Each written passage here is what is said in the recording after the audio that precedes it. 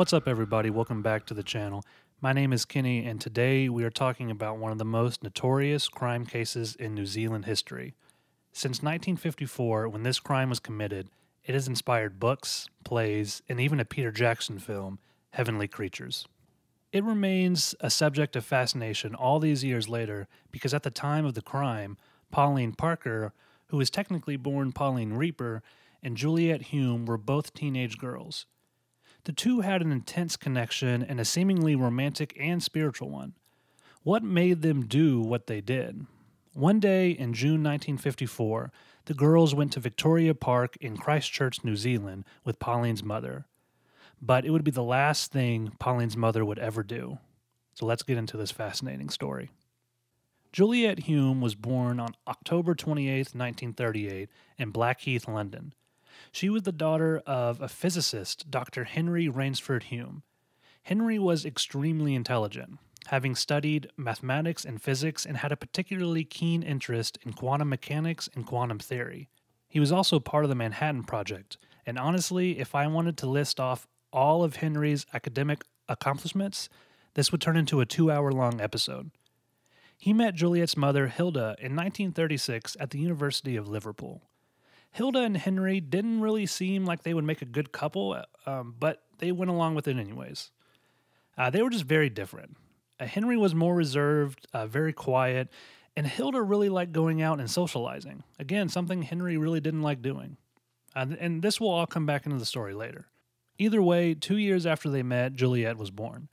Juliet was born right at the start of World War II, pretty much, and the family went through a lot while living in London during this time period, like most families did. Juliet is known to have developed PTSD from the bombings that went on when she was very young. Hilda would also have a second child, a boy named Jonathan. Juliet suffered from multiple childhood illnesses: pneumonia, a bad case of bronchitis, and tuberculosis. Due to her illnesses, Juliet was sent from the UK to the Bahamas to live with friends of the family, where she could possibly get better with warmer weather. Something to say about Juliet's mom, Hilda. It seems like she wasn't a very loving mother, and I know that sounds judgmental of me, but I mean, that's just kind of how she was. You know, even though she had 2 kids, she didn't really like being hands-on, and honestly, she thought Juliet wanted too much attention. It seems like maybe she was trying to get rid of Juliet for a while, as she thought Juliet was a burden. But at the same time, maybe the reason for sending her to the Bahamas was real. Who knows? But eventually, Juliet was sent to live in the Bay of Islands in New Zealand with more friends of the family. And months later, Henry got a job as the rector at Canterbury College in Christchurch, which was also in New Zealand. So the family moved to Christchurch, and eventually Juliet followed them. And they got settled into a new house, into a new home. And, you know, Henry had a pretty good reputation. Like I said earlier, he was extremely intelligent. He had done a lot of things in the academic world. And people knew, obviously, he had gotten this job, and people knew he was coming. And they were very excited to have this, you know, renowned physicist pretty much living in their town, living in their city, and having the job title he would have. But it's funny because eventually, you know, they kind of realized that he wasn't really a socialite. He didn't really like doing anything. And Hilda kind of thought she was above everyone else. So they kind of had this weird reputation in town. And honestly, they didn't end up having very many friends because of each one of their quirks. I don't know if quirks is the right word, but just their personalities. So Pauline Parker was born on May 26, 1938 in Christchurch, New Zealand. Pauline's father was Herbert Rieper, and before Pauline was born, he was married to Louisa Rieper. They had 2 sons together, but they weren't very happy. At least Herbert wasn't very happy. He met Honora Parker, and she and Herbert, they got along really well, much better than, you know, he and his wife did. And also, she was 22 years younger than his wife, so that probably had something to do with it. Herbert left his family, and he and Honora ran off together. And in order to evade his previous family, they would, basically anywhere they would live, they would put it under the name Honora Rieper, showing that Honora was now married to Herbert Rieper, except they actually weren't married. But they would go on to have 4 children, including Pauline Parker, or technically Pauline Rieper. It's kind of weird. Either way, we're going with Pauline Parker for this episode. At age 5, Pauline was hospitalized for osteomyelitis, which is a bone marrow infection that left her with chronic leg pain well into her teens. And honestly, it's really, really, really bad. From what I've read, it's just terrible. And eventually, Pauline Parker and Juliet Hulme would meet at Christ Church Girls High School in 1952. When the girls met, Pauline was 14 and Juliet was 13. And both girls were unable to participate in physical activities during school due to their poor health. And eventually, they bonded over tales of their childhood illnesses. After getting to know each other, they discovered that they both had a shared passion for fantasy. From there, their friendship became gradually more intense. And they began writing books and stories and plays together and eventually would start acting them out, creating new names for each other. Pauline became Gina and Juliet was Deborah. They created their own religion, and with it, an alternative to heaven they called the Fourth World. And honestly, it makes a lot of sense because with both of them having the illnesses that they had growing up, and especially Juliet, really they weren't in school a lot when they were growing up, and they didn't have a ton of friends, and so they really had to use their own imagination to sort of get through daily life. And so when they both met each other and they both realized that that's how both of them were, they really, really clicked and they just started, getting very intense and kind of out of this world with things. In the Fourth World, they believed that music and art were celebrated above Christianity. They began worshiping celebrities that they believed to be saints in the Fourth World, including an opera singer that they both loved, Mario Lanza. Maybe Mario Lanza. Either way, both girls dreamed of moving to Hollywood and publishing their books. The further they developed their fantasy lives, the more they became inseparable, something that caused Pauline and Juliet's parents to worry as time went on. And honestly, mostly Pauline's. We'll get into that in a second. But one time in August of 1952, the two girls were together riding bikes. The two came upon a big open field and went running into it. And at one point, they decided to take off all their clothes and dance and enjoy the freedom. Pauline's mother in particular, though, and you can kind of see why. I mean, I don't know if she even knew about this, but just based on everything else, suspected that their daughters may be in a sexual relationship. Homosexuality at this point in time was considered a serious mental illness. Now, Juliet later in life would deny that they were a romantic couple, though she did admit that the two were completely obsessed with one another. Even with Juliet denying this, I'm kind of curious, what do you think about this? Now, something else I forgot to mention just a second ago. The two girls would take baths with one another. Now, they're not, they're still kids. They're 13, 14 years old at this time, but they're not really young. It sort of seems, especially with everything else that's going on in their lives, with how they interact with one another, it might seem a bit odd. Maybe not that odd because, again, they're still young. It just sort of depends. But it seems definitely like there is a romantic relationship going on between them. Like I mentioned earlier, of the two families, Juliet's mother seemed less concerned and allowed Pauline to continue coming into their home for overnight stays. And again, Juliet's mom, Hilda, she kind of just wanted to lead her own life, and she wanted to socialize and look down upon the people of the city, and she really didn't have a lot of time for Juliet, so it just didn't seem like she was that concerned with whatever she was doing. And Pauline, though, she saw Juliet's mother and father in a different sort of way than Juliet did. Juliet saw them as parents, but Pauline saw them as sophisticated, open, and just different than her own parents in a lot of different ways. This would cause Pauline to feel resentment over her own home life and her own parents. Juliet's mother, Hilda, thought that it was good that Juliet had made a friend, and really, again, like I said, didn't see anything wrong with this. Pauline's mother, Honora, did not agree. Honestly, I can kind of see why this is, though. And I'll explain, because Juliet was seen as the leader between the two, and when they would write stories together, Pauline seemed to mostly have a lesser role in whatever story they were doing. Now, that seems like maybe it was like that in the beginning. They both were completely obsessed with one another, but Juliet definitely had a bit more of an ego than Pauline. And when you really look at this story, it really seems like Pauline was following Juliet with whatever she wanted to do. She was very much, like obsessed with her. And Juliet was obsessed with Pauline in her own way as well. And all of this really caused Pauline's mother to think that Juliet was a bad influence. Now, eventually, Juliet was once again hospitalized for tuberculosis. The girls' parents saw this as an opportunity for them to spend some time apart, in the hopes that their relationship would become less intense. But Pauline continued to write adamantly to her friend in the hospital, and she was really the only one to write to her in the hospital. I think her mom visited her once, I believe, if I remember that right.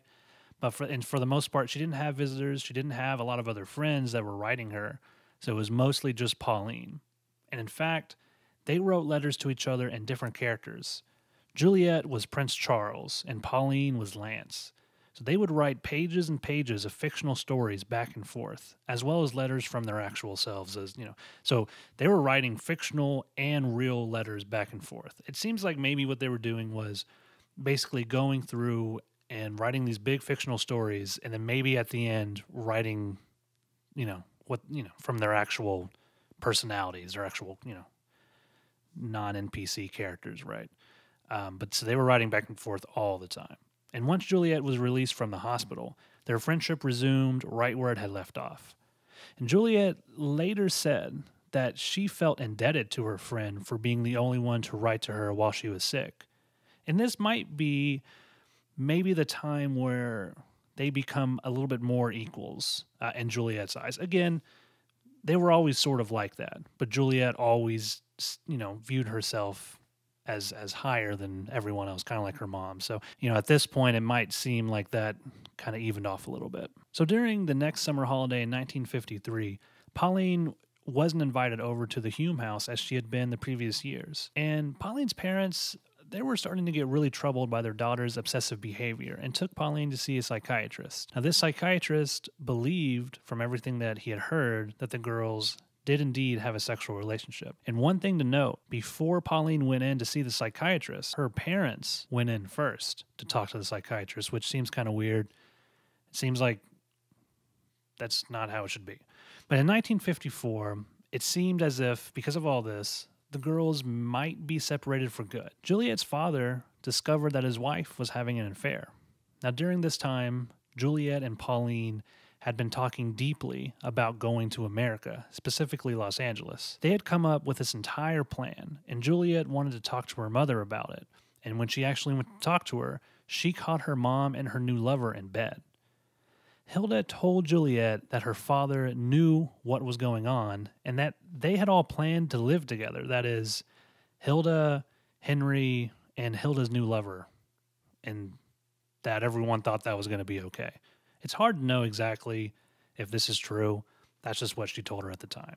And Juliet seemed amused by this, but went on to tell Hilda about the plans for them to go to America. And one reason she was telling her this is because, they were just trying to get a plan together, and obviously to get there, they would need money.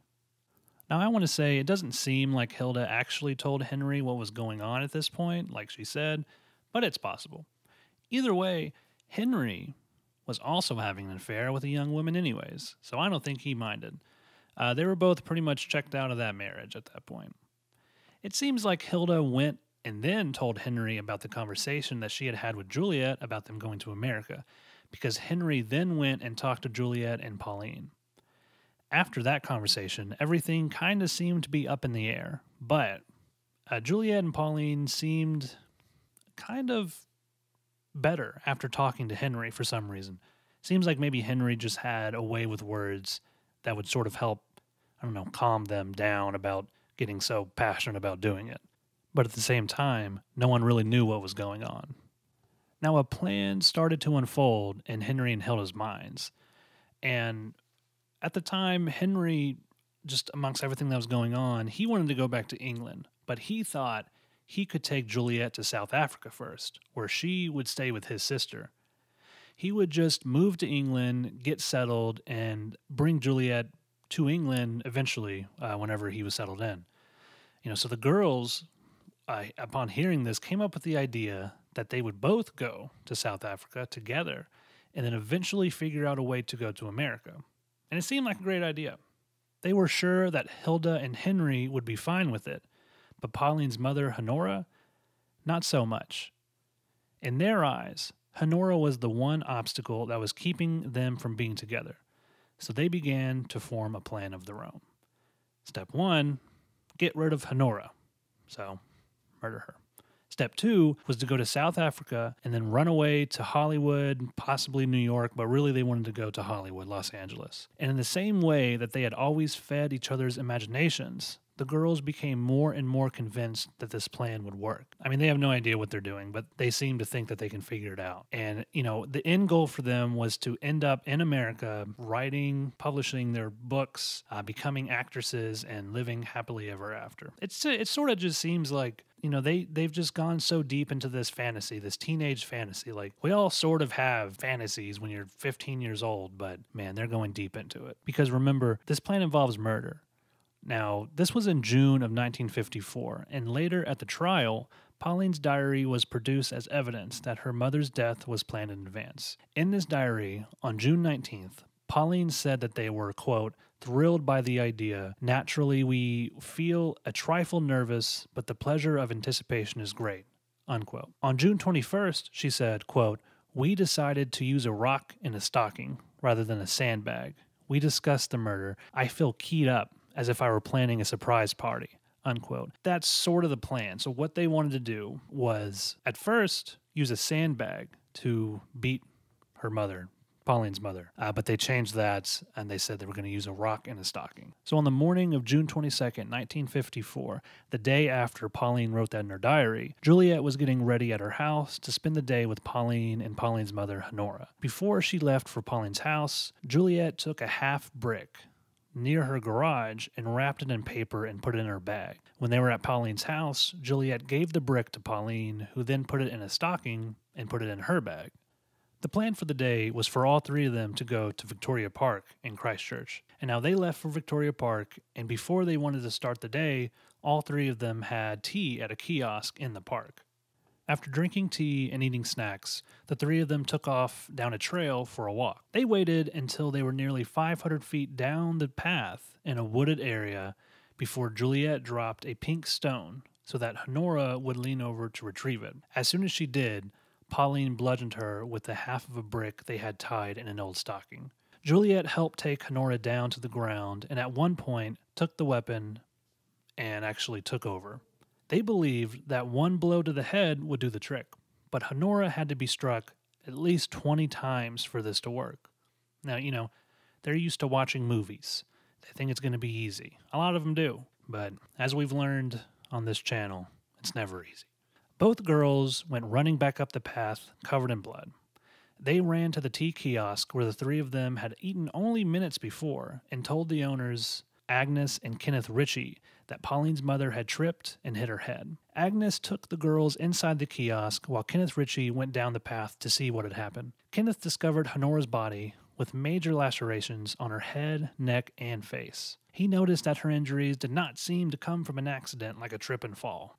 When the police arrived, they discovered the half of brick inside a blood-covered stocking in the nearby woods and came to the same conclusion about the accident.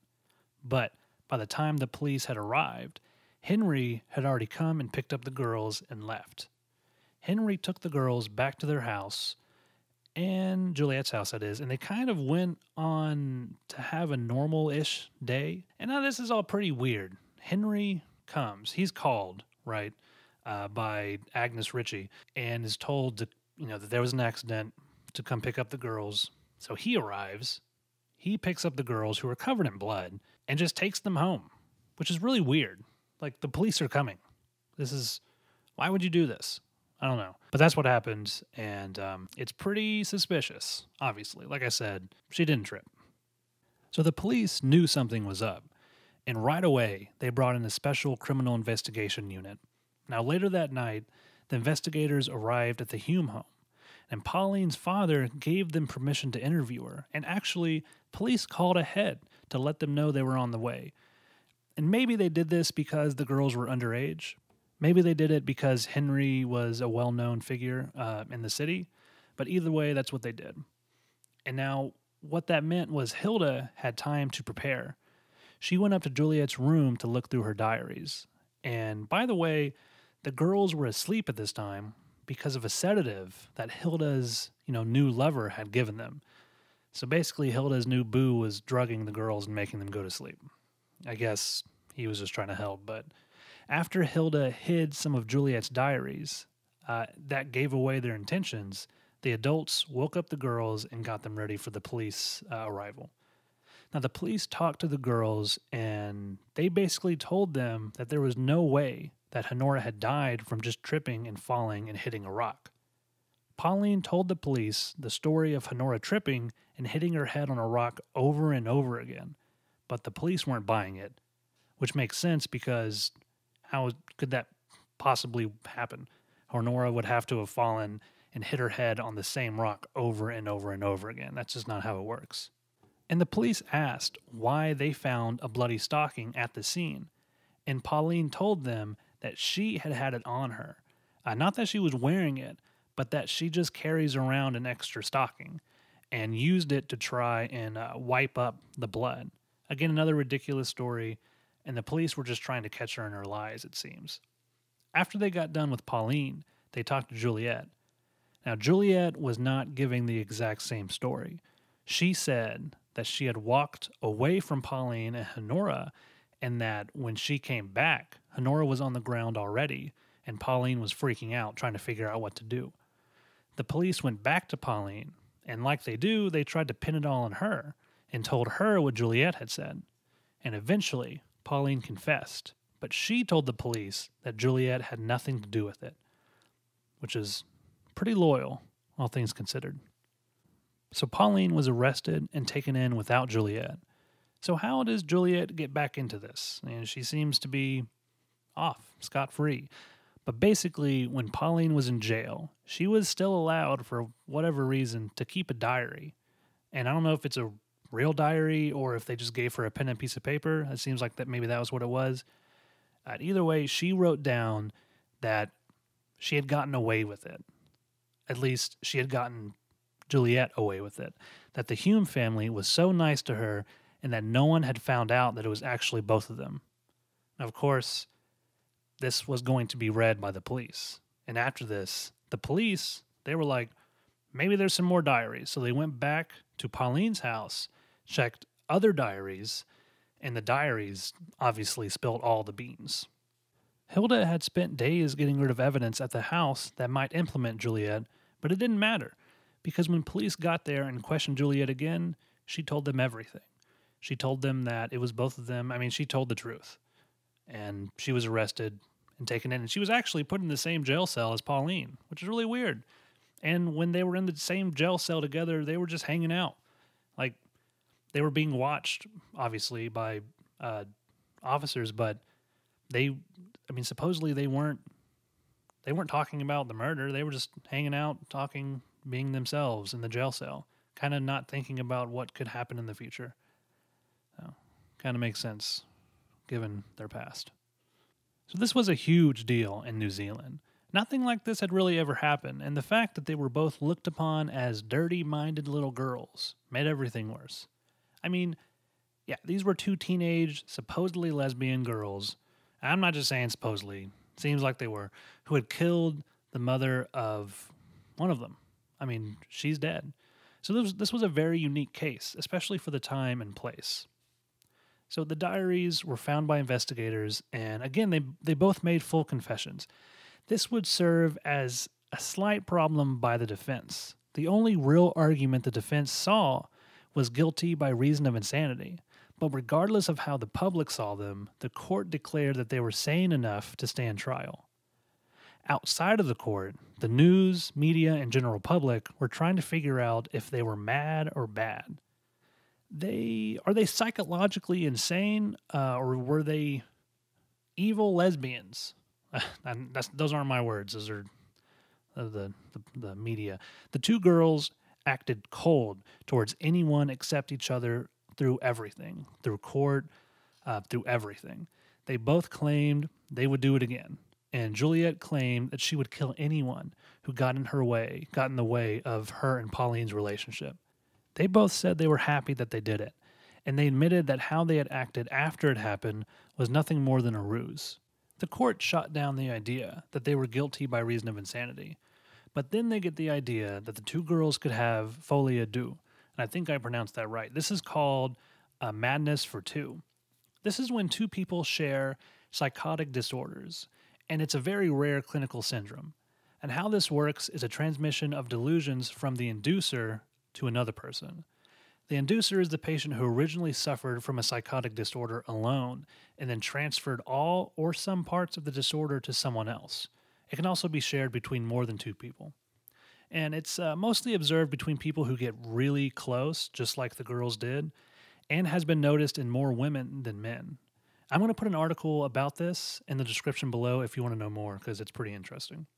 Now, if for some reason they would have been found not guilty by reason of insanity, they most likely would have been put into a psychiatric hospital for the rest of their lives, because that's what it was happening at the time. They did have the death penalty, but they were too young for that. And because homosexuality at the time was viewed as a mental illness, the most common treatment for it was prefrontal lobotomy.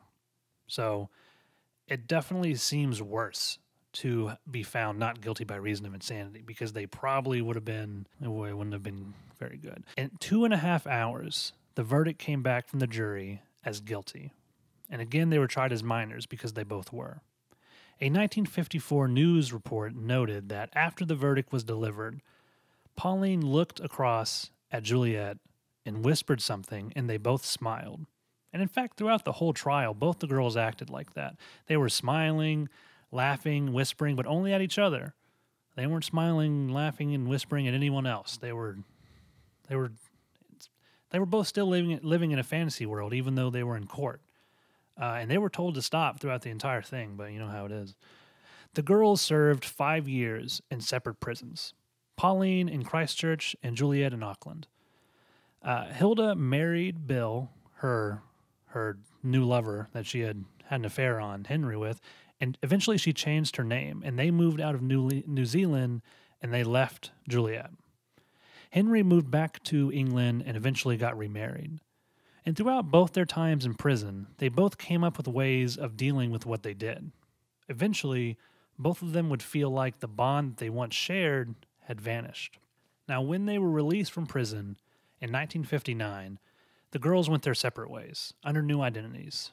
Juliet moved back to England and would go by the name Anne Stewart Perry. And for a while, she held different jobs, eventually taking up work as a flight attendant. It seems like she took this job because she was able to get a passport and a visa and travel to the United States.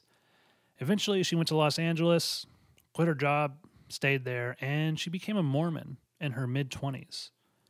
So she really found God. In 1979, she published her first novel under her new name, Anne Perry. She went on to write several other books and lead a successful career as a historical mystery novelist, all without revealing her actual previous identity and personal history with murder. In 1994, shortly following the release of a film adaptation of the case, Heavenly Creatures, journalist Lynn Ferguson made the discovery that Anne Perry was actually Juliet Hulme. Heavenly Creatures was a film by Peter Jackson, who would of course go on to direct the Lord of the Rings trilogy and many other films. The film won an Oscar for Best Original Screenplay, and it was the first film by Peter Jackson to actually find mainstream success. And when confronted by journalists, Anne admitted that this was true and has been pretty forthcoming with journalists about what happened when she was young. She said she made peace with what happened, and due to her Mormon beliefs, she would be forgiven. Honestly, it makes sense that she would join the Mormon church, because she's not going to hell, right? If she joins. Anne claimed that she and Pauline never had a sexual relationship, and that she had assisted her friend with the murder because she felt indebted to her, and also because she feared Pauline might have, done herself in if she hadn't gone along with the plan. And again, who knows if they were, actually in a sexual relationship.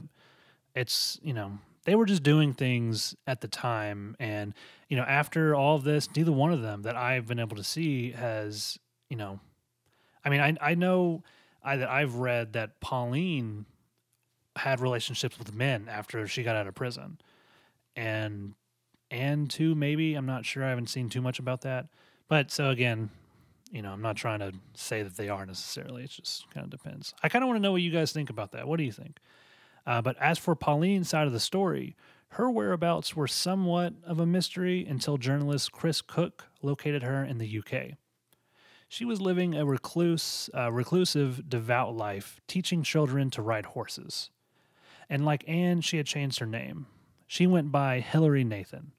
And Hilary didn't wish to speak to journalists, but her sister, Wendy, said that Hilary was a devout Roman Catholic who spent most of her time in prayer, closed off from the world, including any notion of Anne Perry. Wendy said that their mother's death was a situation that got out of hand, and that Hilary was very sorry about it, and it took her about 5 years to realize what she had actually done.